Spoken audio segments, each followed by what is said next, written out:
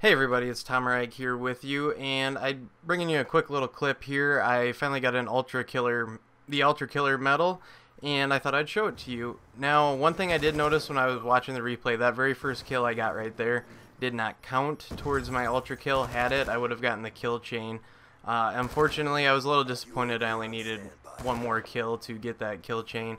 But nonetheless, I'm pretty much just camping their spawn right here. They just weren't able to kill me, and so I just keep popping them off as they run around or run out of their spawn right after they had respawned, and it worked out well for me. I got the Ultra Killer medal, first time I've gotten it, and I get shot from behind, but that's alright. I think I had ran out of time.